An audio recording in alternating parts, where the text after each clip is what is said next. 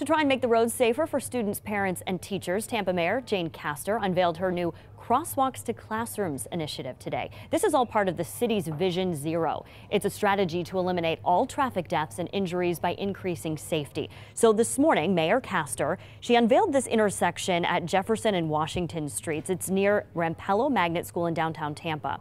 It's going to grab drivers' attention so they'll slow down for students who are crossing the street.